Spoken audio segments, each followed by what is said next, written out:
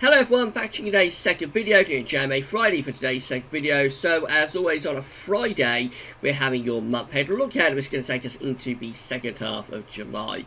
Of course, I'm going to start off having a look at the JMA, and then we'll have a look at the CFS V2 and compare the two, and we'll see what they're showing, what trends we can pick out for the next 4 weeks. I'll get on with that for you very shortly. Just to say that coming up later on today, we're going to have the regular 10 to 14-day video update with all of the usual features. We've got our ENSO update for June 2020 coming up tonight.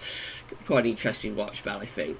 The European Outlook has just been released, so yes, have a look at weather next week, 10 days in detail for Europe, and that is on the YouTube channel. We don't embed that with GavsWeatherVids.com at the moment. So if you want to see that, you have to go to GavsWeatherVids YouTube channel and subscribe there as well, please. Okay, let's go on with JMA Friday. So we're going to start off with the 500 millibar height on the flow charts from the North Pole and Arctic view down. So this is the North Pole just here. This is the wider Arctic circle around there. And of course, got the mid-latitudes of the Northern Hemisphere around here. So blue is extrapolating to below average heights, which is low pressure. Yellow, orange and red extrapolate to above average heights, which is high pressure. These are break down to weekly periods. The first weekly period is going to take us from the 26th of June today through to the 3rd of July. The coming week looks unsettled with below average heights to the northwestern country. Low pressure is to the northwest of the UK and Ireland. And we're bringing in the jet stream off the Atlantic as well, above average heights, high pressure to our south. So we're ending June and beginning July on quite an unsettled westerly Atlantic driven note, which will bring showers along with spells of rain and a drop in temperature compared to the heat of recent days. Week 2 takes us from the 3rd through to the 10th of July, still looking quite unsettled here, with below average heights to the west and to the northwest of the country.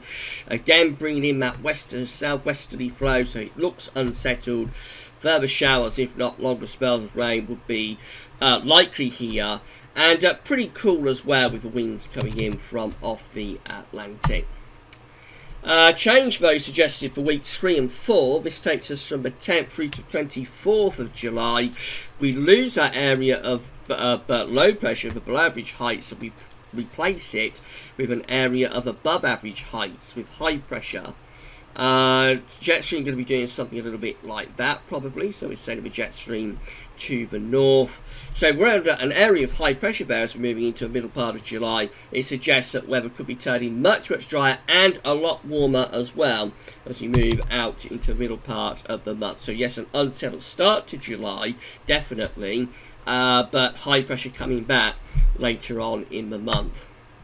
Now this is probably on a mid-latitude view, so British Isles in the top right-hand corner of the chart as you're looking at it on this view. A reminder of the week 1 500 millibar heights, normally with the below average heights out to west, and again we're bringing in those westerly winds. So you'd expect this to be quite a cool and settled week. Indeed, that's what the model is showing. JMA shows below average temperature anomalies overall for the coming week, and above average rainfall, so a cool and unsettled week on the way for week 1. Week 2 also looking unsettled again, with below average heights to west and to the northwest, bringing the flow from off the Atlantic. So again, Atlantic driven, quite unsettled conditions. Temperature anomalies are really no better than average, probably hinting being a little bit below average there from the 3rd to 10th of July, and it's a wetter than average week too. So we have got a couple of cool and unsettled weeks coming up, most definitely. But then weeks 3 and 4, taking us from the 10th through to the 24th of July, shows a change. Above average heights then setting up over the top of the country. Jet stream should be shifting away to the north. Temperature anomaly, still nothing to write home about, actually. I would expect it's probably getting a bit warmer by this point. Over here, it is warmer than average just to our east. Bear in mind, of course, it's a 2-weekly anomaly as well, so it could be transitional. It may take a little while to get into that high pressure, but when we do get into it, you wouldn't expect it to be going warmer, really. And the precipitation anomaly, well, because we're under high pressure, we're shifting drier. So I think we're hinting at high pressure taking over there for the middle part of July, turning us drier and warmer too. Let's see how the CFS V2 compares. So again, these are 500 millibar heights broken down into week periods. The first week period takes from 26th of June to the 2nd of July. The coming week, unsettled, low pressure is in control of the weather in the week ahead. Jet stream shifting southwards as well. So yes, it's going to be cool and unsettled and quite wet week coming up.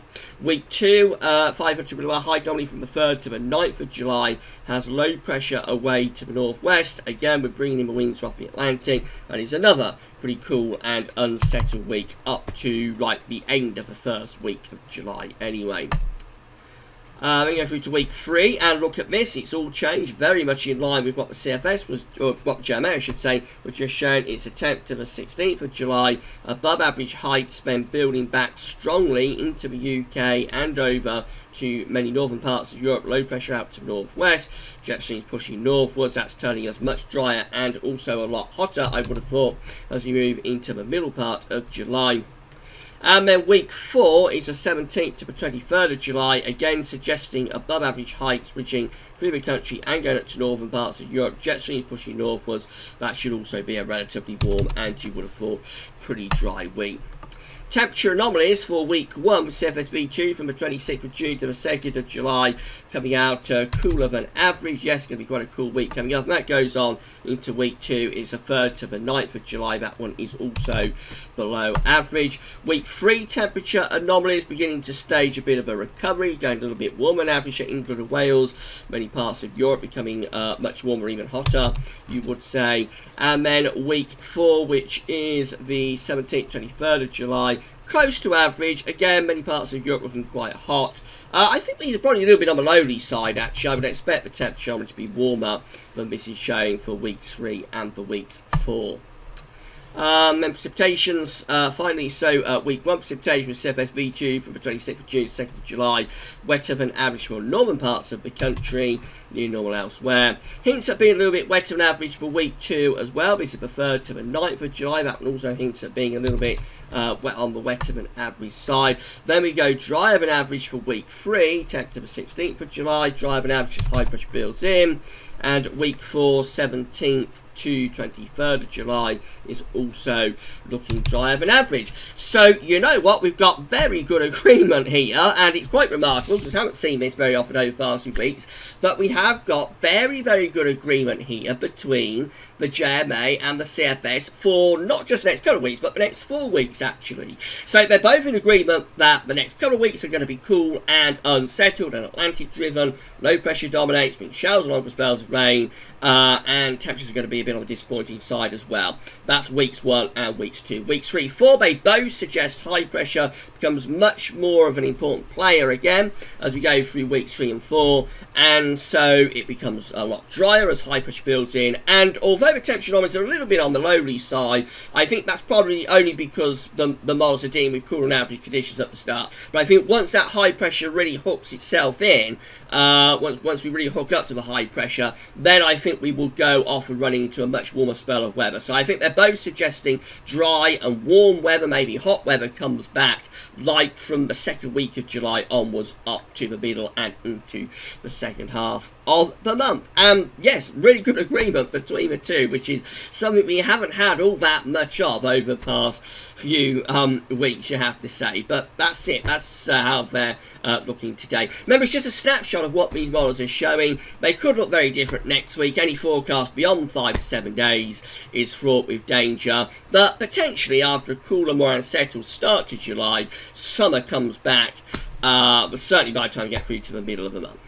Right then, so I'm going to be back later on with your 10 to 14 day video update, including all of regular features. Got our ENSO update coming up tonight for June 2020. So keep checking back to all of the updates. But that's all for now, and thanks for watching.